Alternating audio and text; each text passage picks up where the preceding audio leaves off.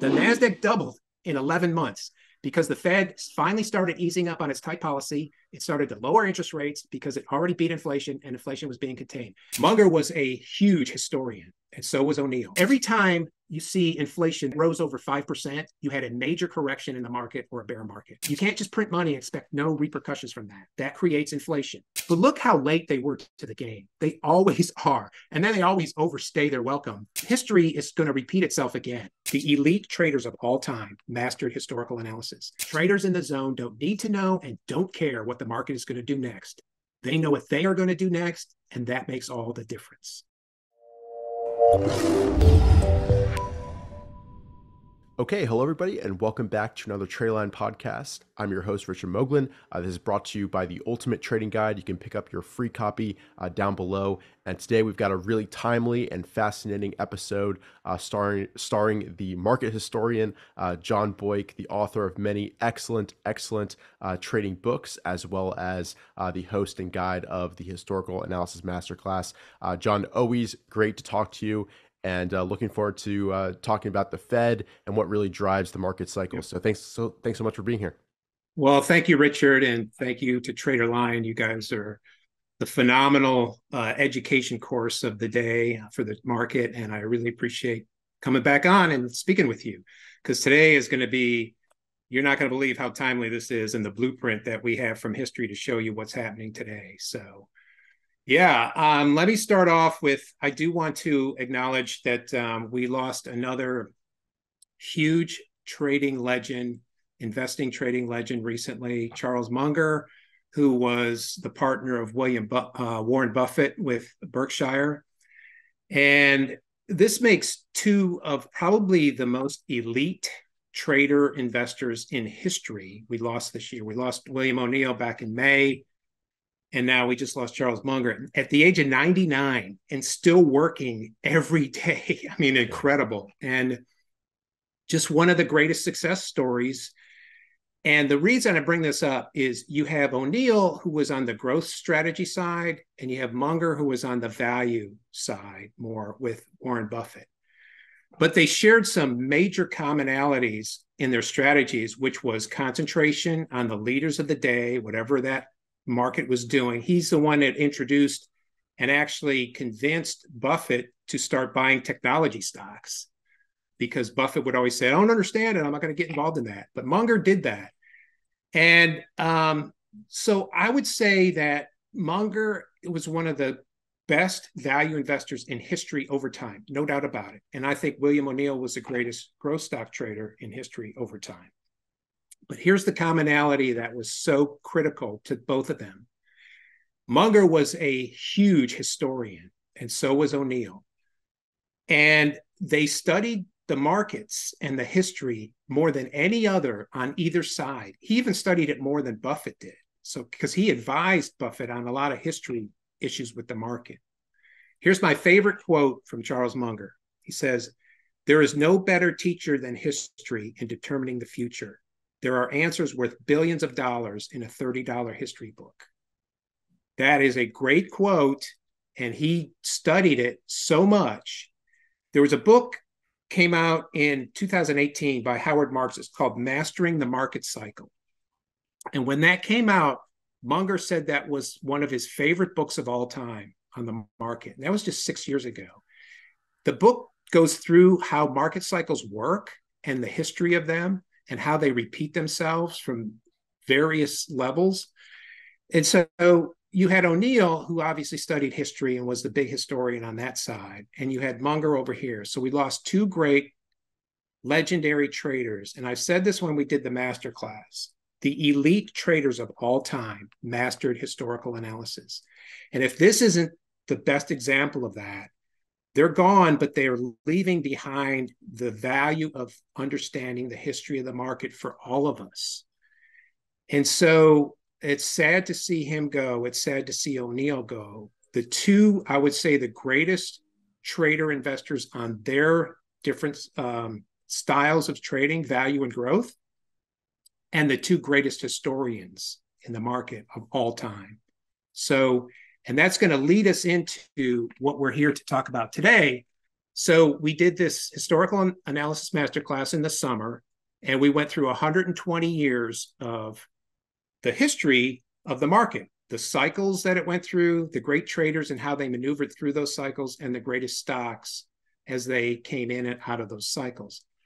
And I just want to show you this. I took snippets from the course, and this goes back 100 years, and I'm not going to bore you with too much history. We're going to go through this in probably 10 minutes, but I'm going to show you all these highlights of all these major market cycles that happened over 100 years ago, all the way through to today. And then we're going to spend a lot of time on today. And you're going to see all these incredible parallels to what is happening today that has already happened in the past many, many times. And this is to show you how critical it is to understand the history of the market. And this is what Munger did. This is what O'Neill did. This is what the best traders did. Remember, I said the elite, the top traders of all time mastered this. And then Stanley Druckenmiller, who's one of the greatest traders of our generation, who's around today, of course. I love this quote he said. He goes, "Earnings don't move the market. The Federal Reserve Board moves the market." And we've just seen that this week. We've seen it in the last 2 years, and we're going to talk about that after we get through this. But let me run through some of these historical uptrends and downtrends, and I'm going to show you how they look similar to what we're doing today. So let's go all the way back. 1919, you had a 51% uptrend in 9 months in the market. The reason for that, the main reason, World War I ended, but the new Federal Reserve, when I say new, the Federal Reserve was created in 1913, mostly because of the bear market panic of 1907 that JP Morgan had to bail out the exchange. So they created the central bank, but the new Fed kept expanding the money supply in 1919. And this was because they kept expanding. When I say expanding, that means they lowered interest rates. And every time you're going to go through these uptrends, you're going to see that is a key catalyst for that uptrend. And every time they pump the brakes to try to bring inflation down with raising interest rates, that was the catalyst for the downtrends. We saw that in 2022, and now we're seeing the turnaround in 2023 and hopefully into 2024. So here's a great example. Over 100 years ago, they kept expanding the money supply, 51% uptrend in 9 months. And in November of 1919, the Fed, for the first time in its history, started to raise interest rates, and that was the end of that uptrend. Okay? So now let's go to 1928. That was a 67% uptrend in only 12 months. Why? The Fed installed an easy monetary policy, which means they lowered interest rates, and banks were flooded with cash. That led to heavy margin trading because they kept lending out money for margin accounts. And that was a big catalyst. We're going to see this is very similar to what happened with the COVID stimulus checks. Mm-hmm. A couple of years later, you see inflation kick its ugly head up. This is what the Fed was doing in 1928, which helped lead to the catalyst of the crash of 29, because everybody was taking out margin loans, quitting their jobs, day trading, and et cetera. And you just had too much euphoria going on in the market. Let's jump to 46. So here was a quick, sharp decline. Why?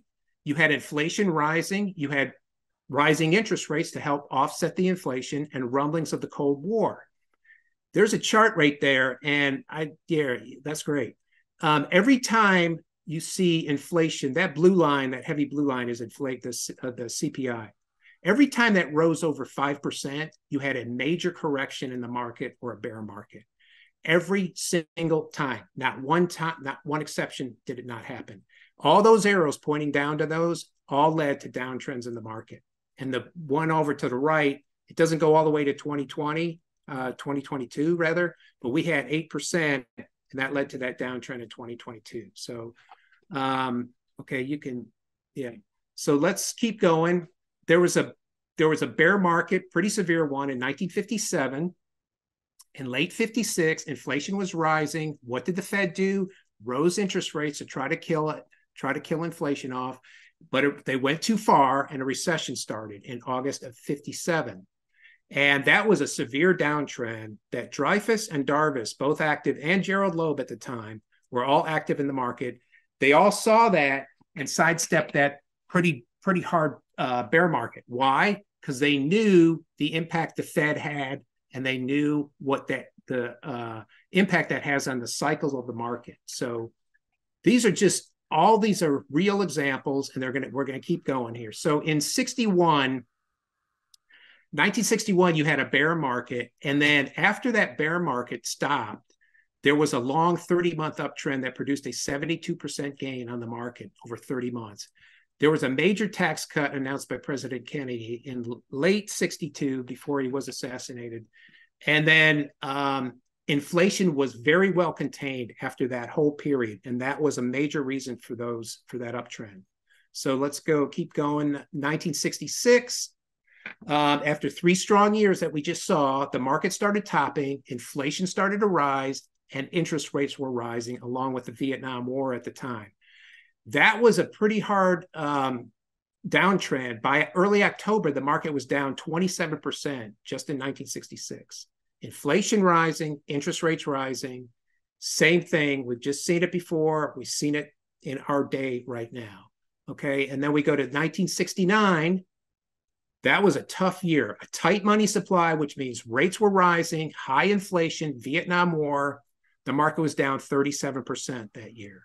O'Neill sidestepped that decline because he studied market history, and he knew when inflation and interest rates are rising, that typically leads to a downtrend, and he sidestepped that whole decline.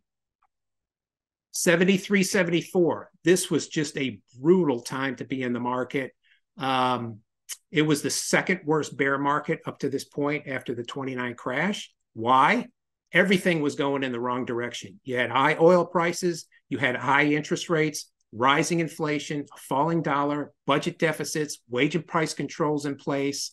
There was an oil embargo in 1974, a brutal market. And Darvis sidestepped most of this because every time he would come back in, his stop loss would kick him out. And he'd go, I've seen this before. I'm not playing in this game. So he sat out for most of this 2-year bear market. But what happened? In early 75, the Fed began to ease up on its tight money policy. And here it began an 80% run in 20 months off of the market that came off that brutal bear market. The Fed started to reduce interest rates in early 75, and the recession that the economy was in ended in March of 75. Also, a large tax cut was passed. What did Darvis do? He saw this. He jumped back into the market in 75 and made great returns like he did in 58, 59. He made those in 75 and 76 because all those factors were now in place, and he was active in the market. So then we go to 1980 and early 80 to 81. You had another 80% surge in only 14 months on the Nasdaq. You had all these new technology stocks coming out. But in January of 81, the Fed was starting to aggressively raise interest rates, and that choked off that uptrend. That stopped that uptrend from happening. Inflation was really starting to take off, and Paul Volcker was the new Fed chairman. And when he came in, he said, I am going to squash inflation no matter how much it costs or what the implications are.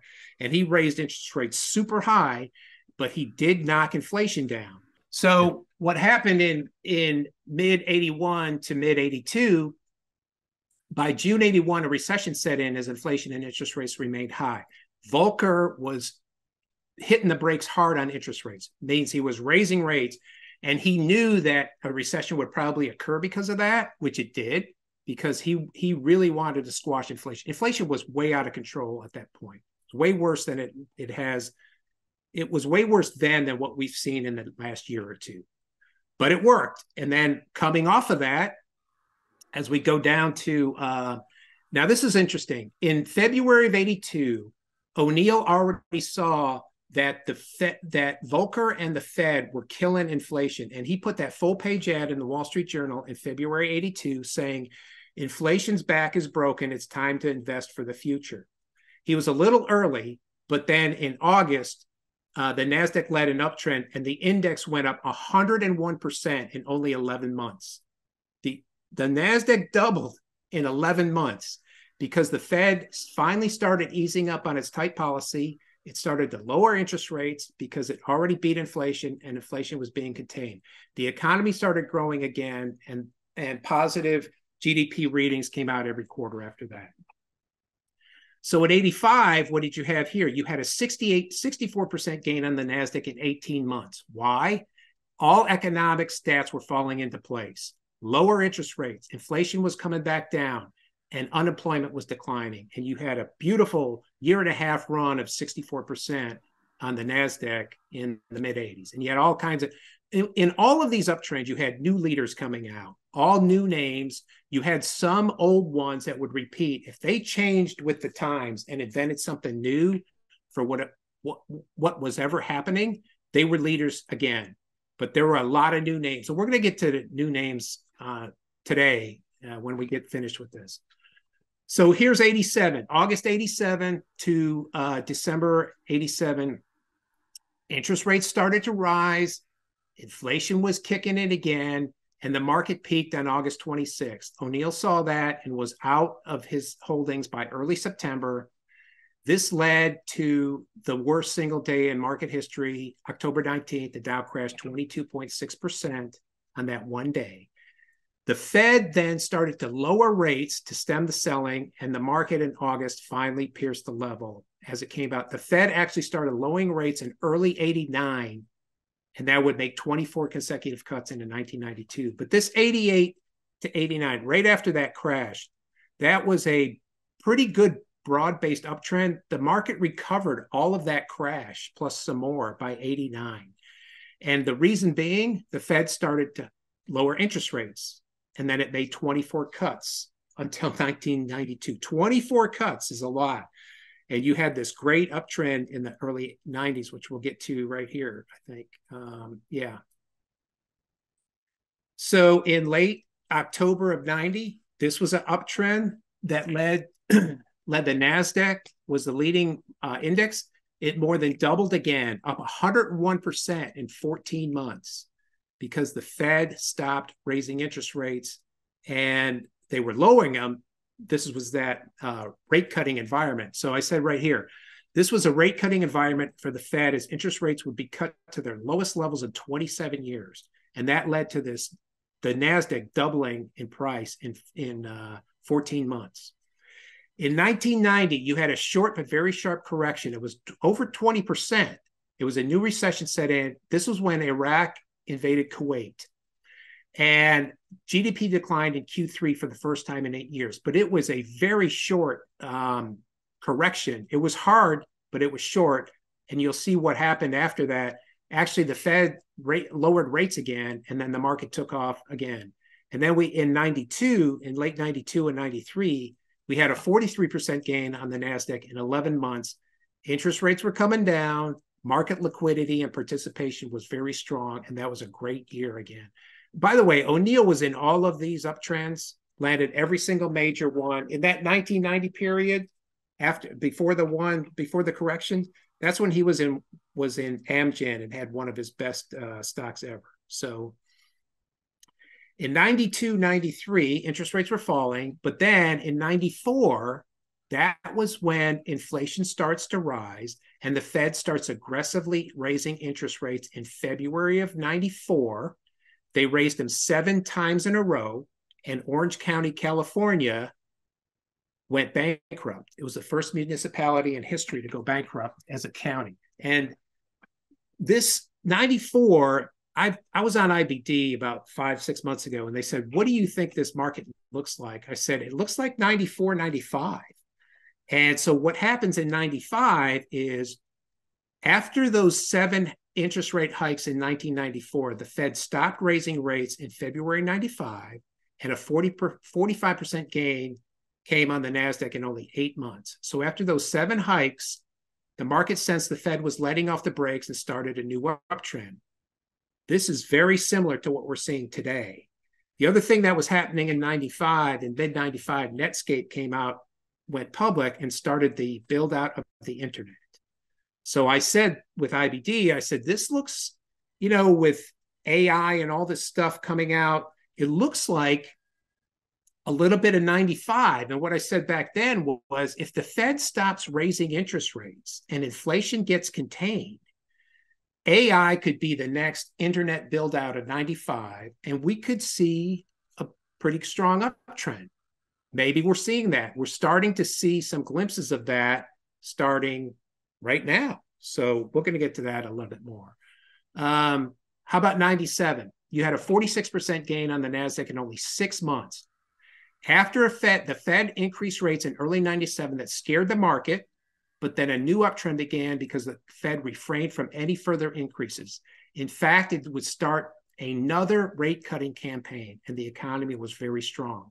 So you see in early 97, the market got scared. The Fed's raising rates again. What are they doing that for? Because inflation peaked a little bit.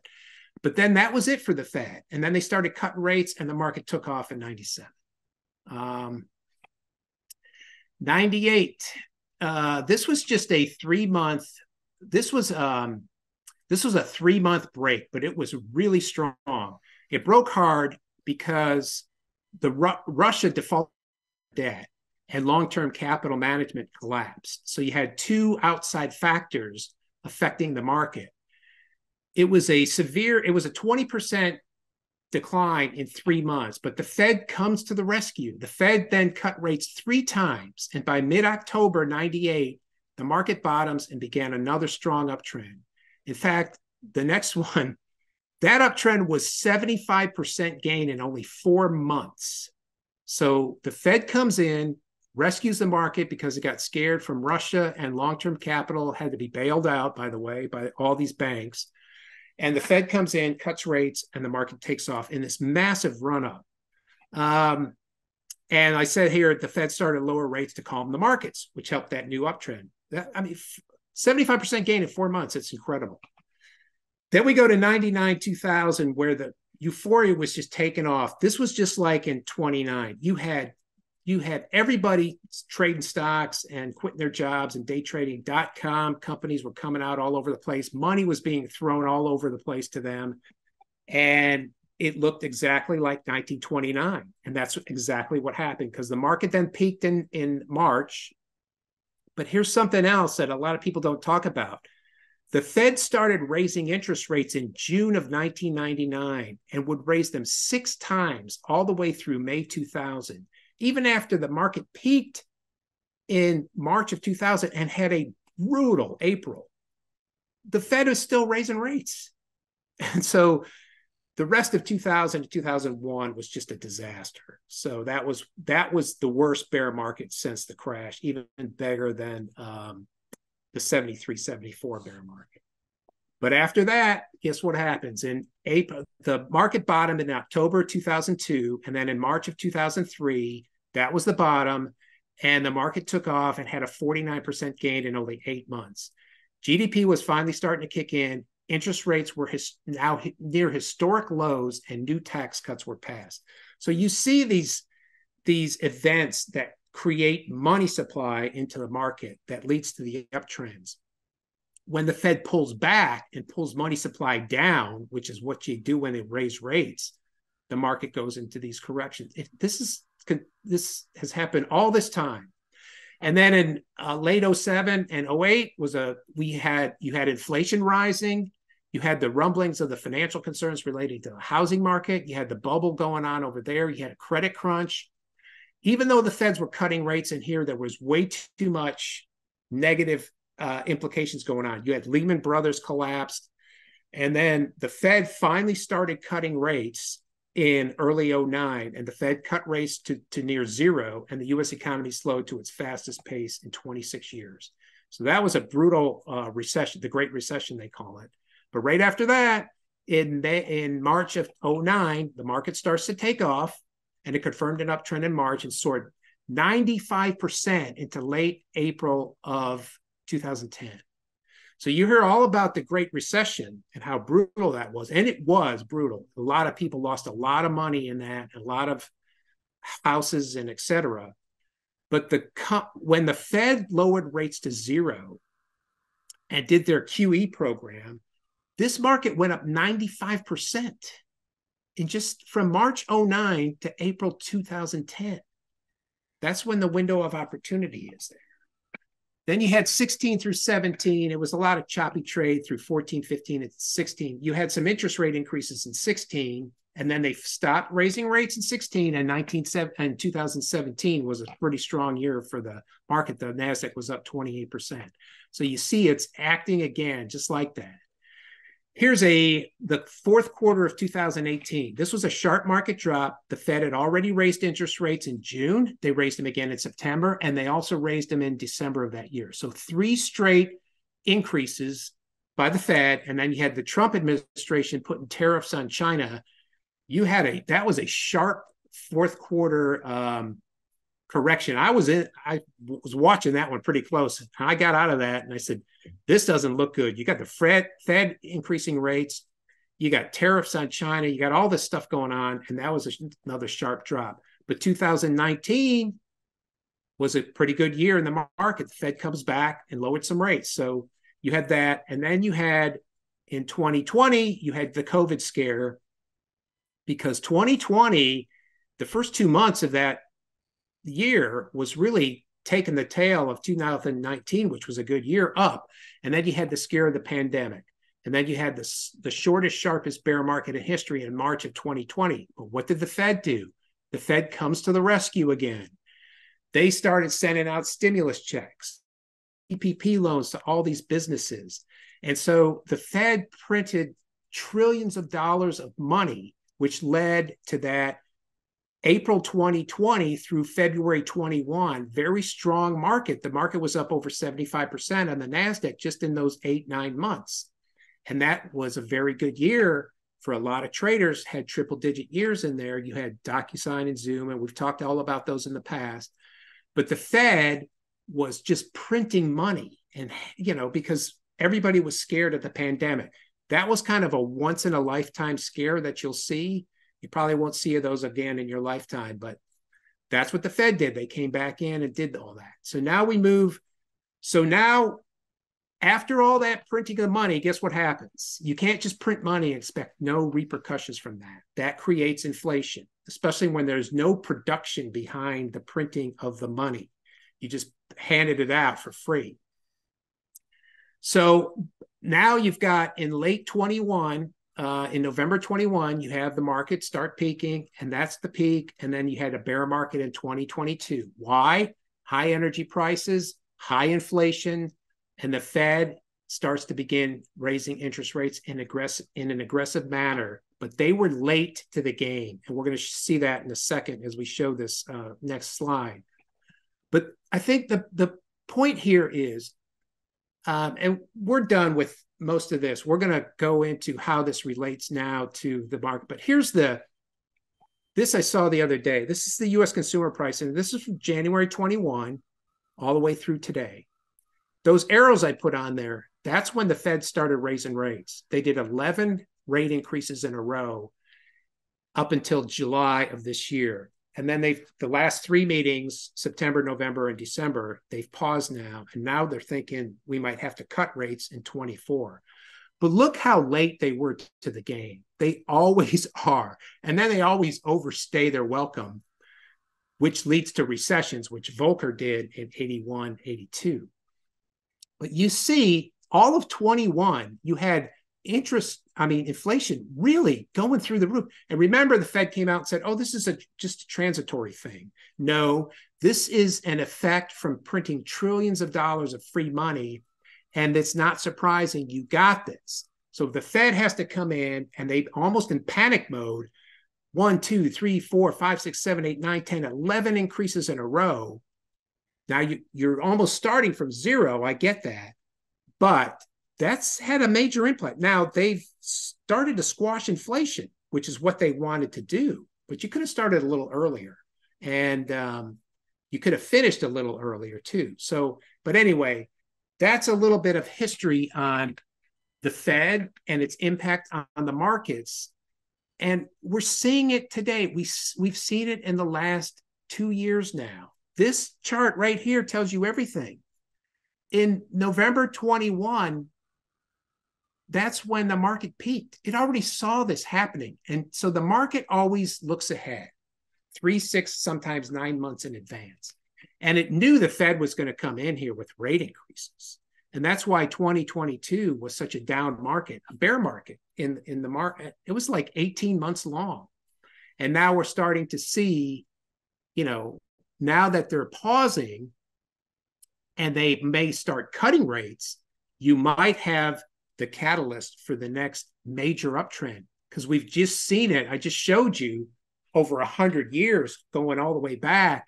Most of those uptrends were caused by that, were in place because of what the Fed now is trying to do right now. So there's a little history for you.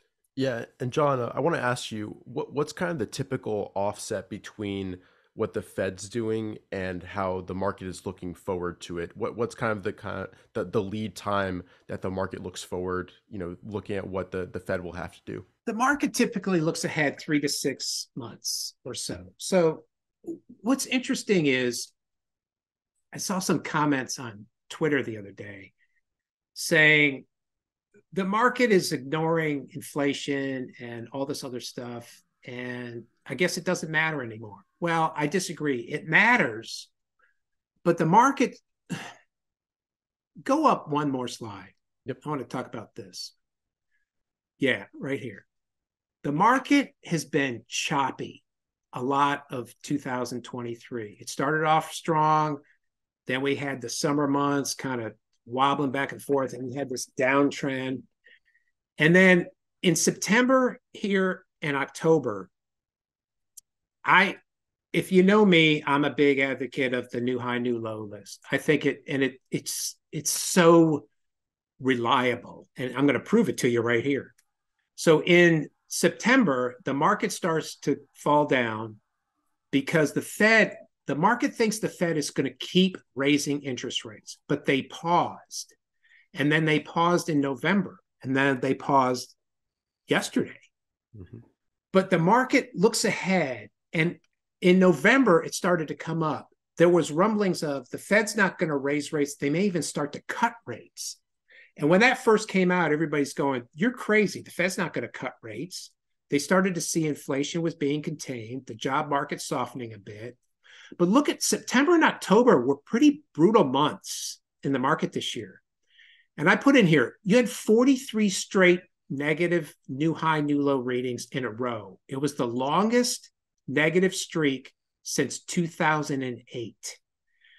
There were talks of, I remember in mid-October, people were saying the market's going to crash at the end of October, just like it did in 29. And look at it, went down hard.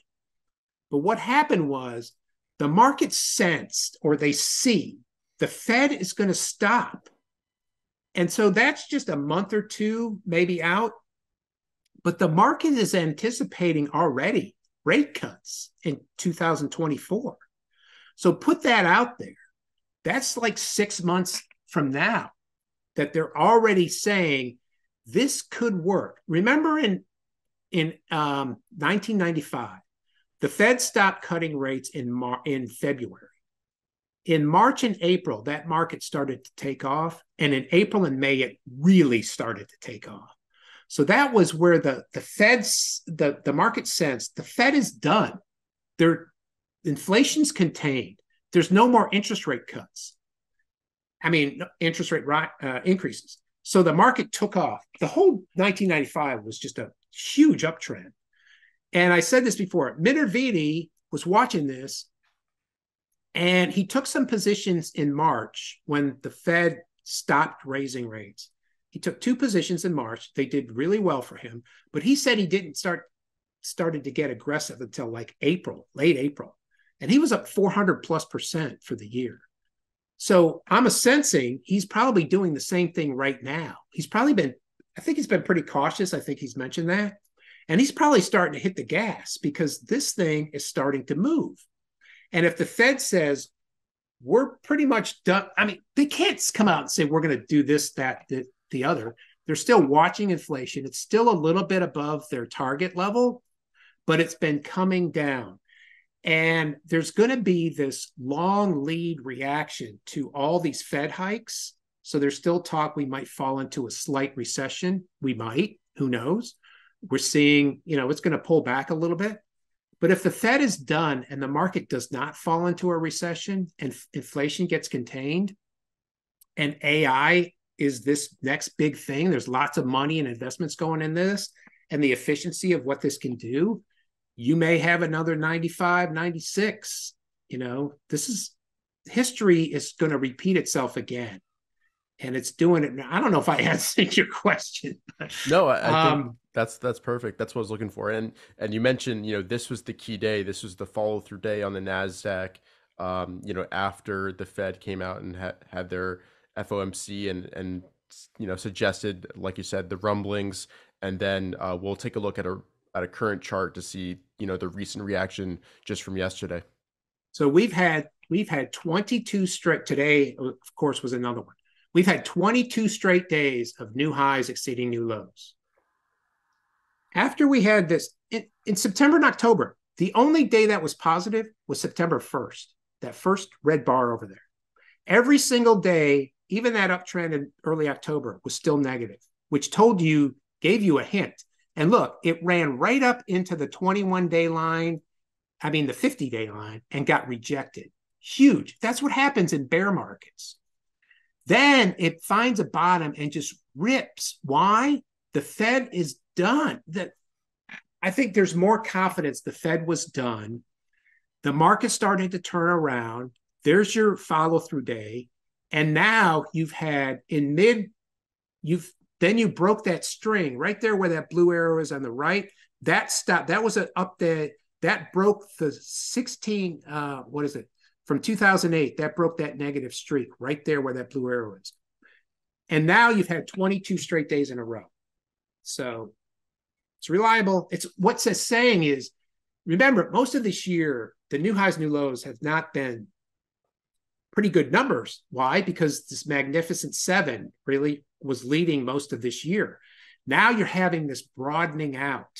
You're having new names step up. And every time, that's another clue.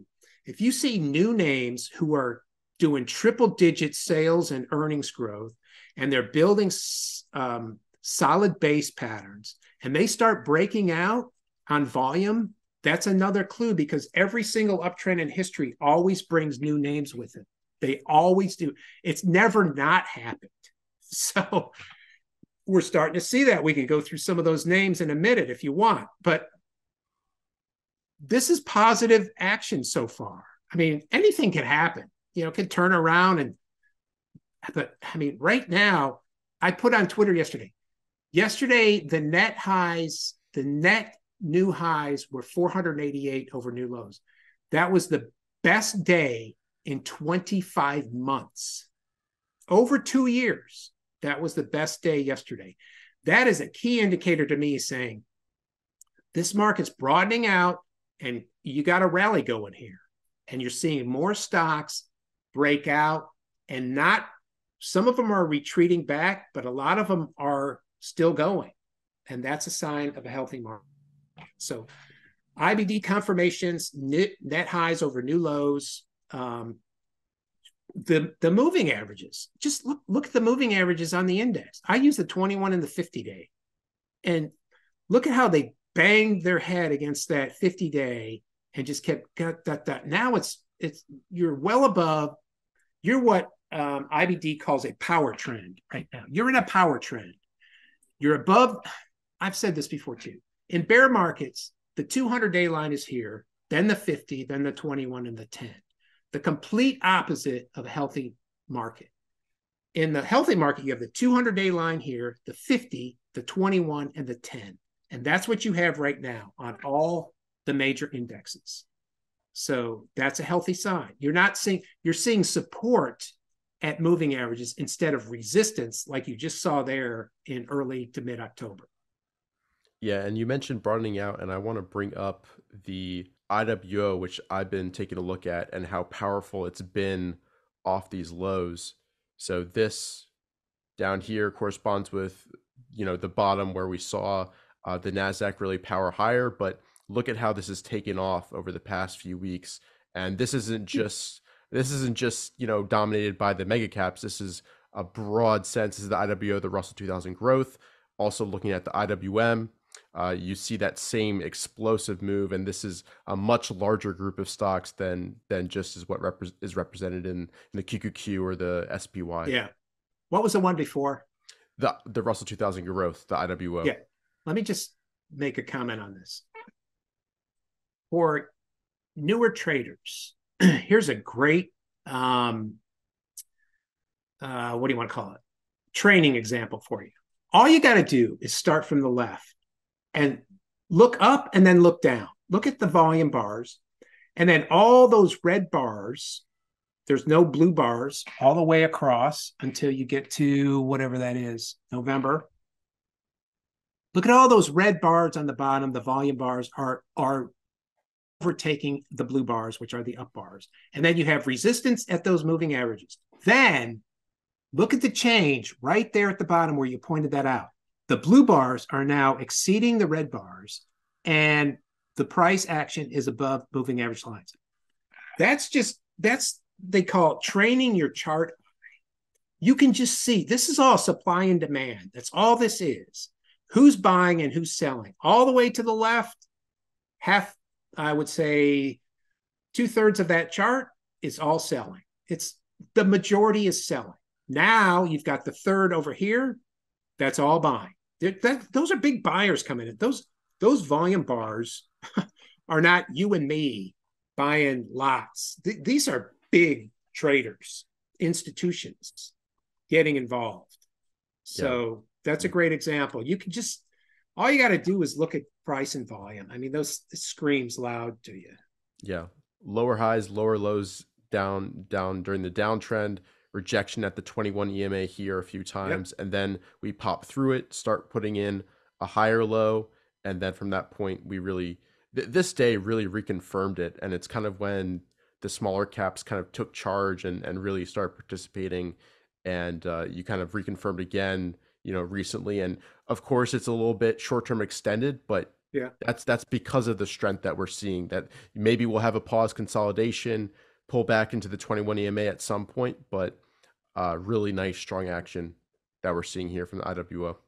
This is classic textbook. You can put a name on this of any stock in history that did the same thing, or an index, and it's price and volume. And I say it's MVP because I say moving average, volume, and price. And those are the three things on this chart. And if you just go across, train your eye to what to look for, and everybody's going to say, oh, in hindsight, it's so easy. Well, that's how you learn. I mean, you learn from research and how it acted. And any great stock in the past, we can go back 120 years. They're going to look like this. They're going to come down in a downtrend. They're going to resist that. They're going to hold. The best ones will hold up better.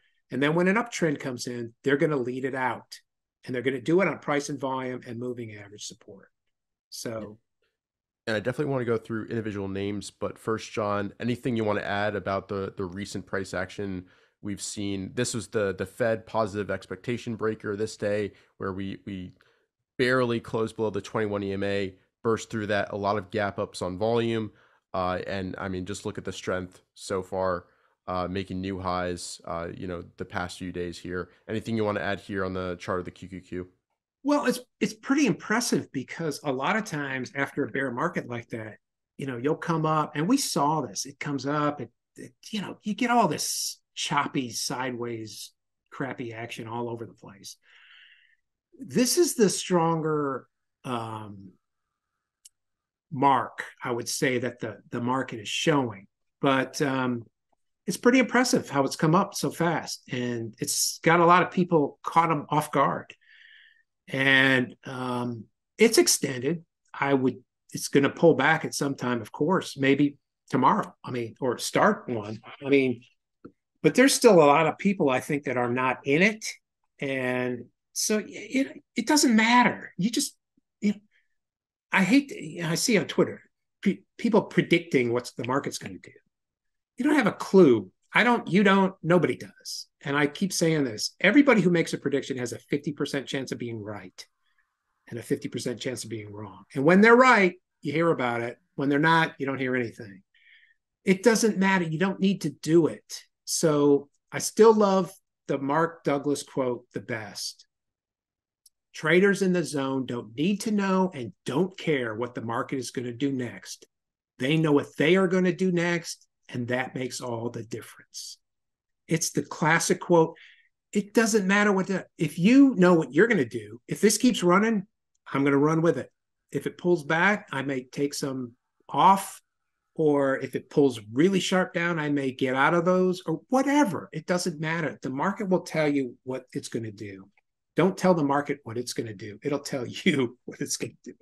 Yep. So, and looking back at kind of this full year, I'll zoom out here. This is when kind of the bottom was put in. There's kind of been this opportunity window and this recent one here. Looking back in history, John, we've run hard off the bottom here. Where could we be in terms of an overall market cycle at this point? A lot of people have noticed the strength. We're extended, but putting it into the context of history, how long can a move run from a major bear market bottom like we put in starting in the beginning of this year? In the historical class, we did 33 major uptrends since 1900. The average gain was 74%, and the average time frame was, I think it was 13 months, 12 or 13 months. That's not a long time to wait for a strong gain like that. And we just went through a lot of those things. You saw 8 months. You saw a few that were 4 or 5. Those are just rip roaring bull markets. But it can vary from six. I've always said that the average monster stock, which I define as a stock that doubles within a year. Okay, the average monster stock will double between 6 and 18 months, but the meatiest part is between 9 and 12 months. So you can have an uptrend in a market 6 months. We just saw some that were 6 months, some were 9 months, some were 12 months. It seems as though the longer the bear market was, the longer the bull market can be.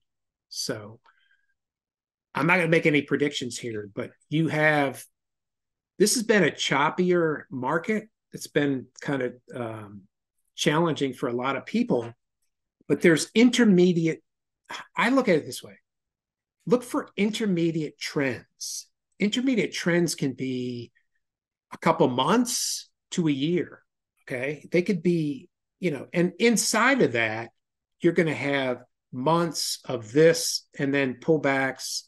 And you need to determine what kind of stomach you have. Do you have the stomach to sit through one, or you don't, and you want to be a shorter term trader? Then if you don't have the stomach for it, then you need to, I keep saying this is where the great traders tweaked the strategies.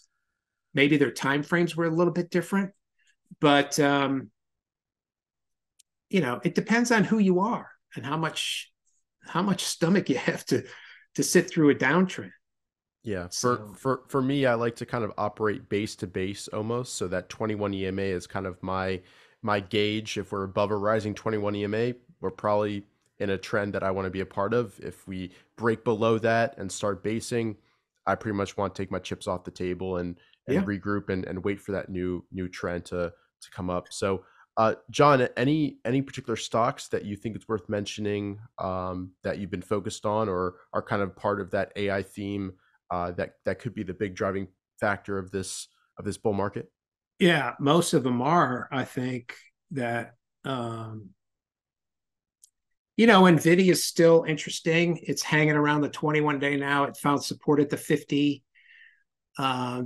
Look at that. That's just classic 50-day stuff. I mean, if O'Neill was around, he'd be in this monster huge. He'd be in it since January, and he could sit through some of these. I'm not saying sit through full positions. That break there in October right there, he would have sold definitely portions of that. But then that recovery and that support on the 50-day. Now this may not hold. But right now, it's still the king of AI, if you ask me. And there's a lot of focus around that. But you're starting to see. My favorite still has been. I said this on is ANET. I just think this thing is. And this was just perfect 21-day support recently, and now the volume's kicking it a little higher, and it just keeps moving. I mean, they got a great business model for this AI stuff. Yeah, great We move after saw, earnings here. yeah, we saw ARM today. Had a nice. It kind of broke out 3 days ago, and then it fell back. But look how low the volume was, and then it popped yesterday, and today was nice volume, ripped through there. It's a brand new high. AMD, I know it's been super powerful off Yeah, these there's lows. that thing's taken off on a new product announcement. Look at the volume. Look at that right there. Yeah, look at that. That is big institutional money coming into that. IoT is interesting. Been a leader. I mean, that was a break. Look at that. That was an earnings gap up. And interesting company. They do a lot of mobile camera stuff for vehicle fleet stuff, and just 300% EPS surprise last yeah. I quarter, mean, it's just big stuff. He and triple wants, digit growth. yeah, and it could be just starting. Who knows? Um, DT looks good to me. I've been watching that for a while. It's coming up off a bottom, and now it may just pull back, and it could rip higher and make a new high. Who knows? Or it could fall apart. If it breaks that line, I'm out of it. That 21, because it's been holding above that. I don't like 21-day breaks either. So, snow looks interesting, but it's got a lot of overhead resistance from the side. But it's from way back. Maybe that's gone now. But yeah, look at that. I don't particularly care for that, but look at the action recently. Yeah, this level it's currently at, that's a big potential resistance level around It this could area. be. Yeah. So if it breaks through that, who knows? There's some good stuff. I mean, crowd, CR. I mean, that thing is just trending. Look at that thing. Yep. What's that? I'd like to see more than 8 or 9 days in a row up, and that's what 2, 4, 6, 8, like 10. So there's a hit coming to that probably. Anyway, there's a few. So security software is good. Housing looks good. Interest rate's going to come down. That's good for that. Builder first builder source or whatever broke out today. I think that thing had a. Oh, not BL. Is this the one you're talking about? BLD? Yeah. Look at that. I mean, powerful. I missed that. I was sleeping at the wheel, man. That thing just, jeez. And that, if you go down to the bottom, right there's your clue. I mean, I'm an idiot. I missed this one. And then a gap up there, and then sideways action with no volume. And then the next one too, same thing. God, tight. That's textbook classic stuff. We talked about in the class so many times. So I guess what all this means is there's broadening out, and some of these names, I'm trying to pick names that people will go, I never heard of them. That's a good thing. VRT, that's been extended, but man, that's been ripped. These are new names, but they're liquid. They all trade over 1 million shares a day. They all have great fundamentals. They're all linked somehow into AI space. So, when you start seeing that gives a little bit more credence to the rally, because in history that's it's always done. Yeah, Ross always says there's the quantitative aspect, which is analyzing the indexes. Are we in an uptrend or not? But then there's the qualitative aspect of judging the market health, which is looking at the leadership. What's the quality of the leadership? What's the breadth of the leadership? How are they acting overall? Price and volume action of individual names. So when you've got both of those together, that's the time to kind of put your foot on the gas. And when the leaders deteriorate, usually it gives an early warning to what the index is going to do. So that's when to tap the brakes. Absolutely. And right now, let's add them up. IBD is pretty consistent on their calls. Confirmed uptrend since early November. New highs, new lows have broken that long streak, and now we're 22 in a row. The indexes are above their moving averages. You're in a power trend. You're starting to see the Fed didn't raise. They're pausing. They may cut. And you're seeing a broadening out of new names taking off on volume. I mean, there you go. So I call this a window of opportunity. You don't have to go all in right away. If this takes off and does a normal uptrend of 6, 9 months, 10 months, or whatever, there's opportunities that will come along. The best ones typically come out first and start going, but we'll see. Like I said, nobody knows. Just follow it day by day. Right now, things are lining up. It's an opportunity. You should be in some of these. Yep. Yeah. Shout out to Mike Webster with the power trend concept. I think it's a great way of, during this, there's a lot of frustration, but when we get back above that 21 EMA and stay above it, there should be a mindset shift. Listen to what the market's telling you, both in terms of price and volume action. Perfect. Don't make predictions. Just follow what's going on.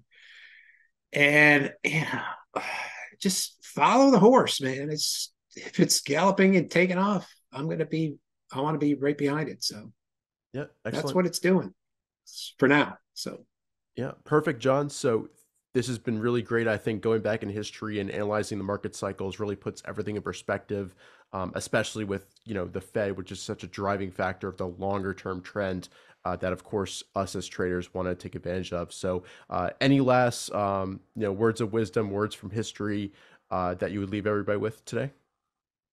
Well, I just hope you saw how many parallels there are from today to all the way back. We started at 1919 in just this little example set.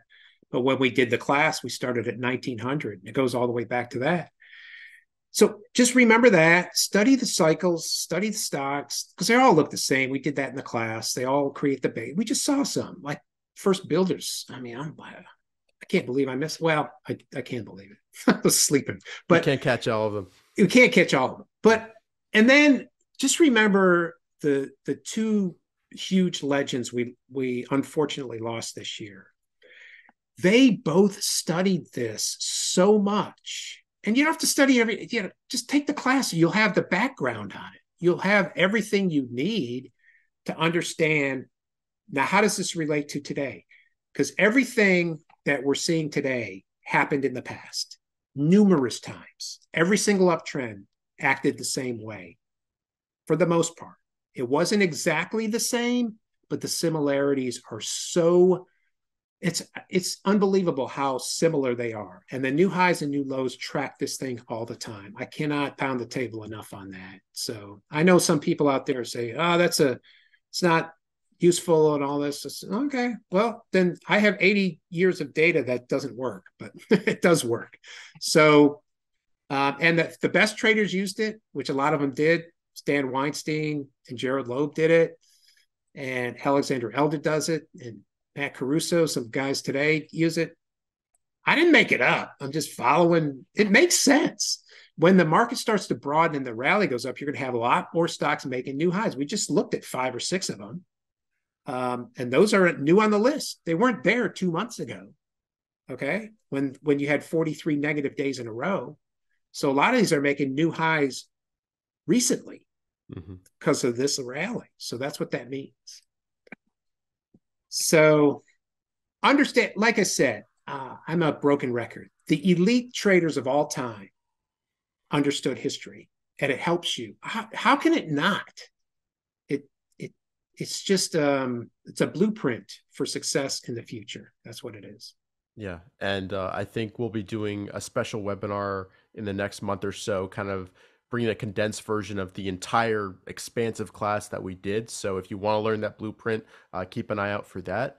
We'll have more information out about that shortly. Keep an eye on our Twitter, and we'll let you guys know for sure. And if you want, the full experience with John, he did a fantastic job of guiding everybody through the market cycles, leading names from all those market cycles, how they started and topped. So you get to study their full price movements, as well as how the greatest traders in history navigated those market cycles.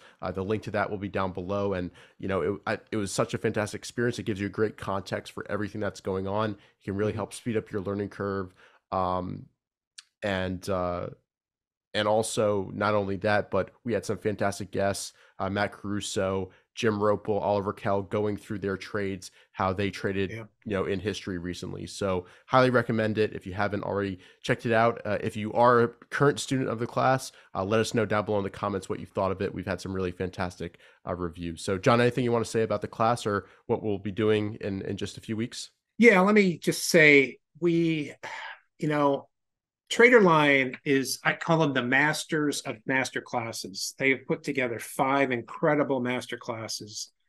And the one we just did in the summer, it was the longest one, but going through history, there was a lot to cover. So there were 10 webinars. I think it was 24 hours long total.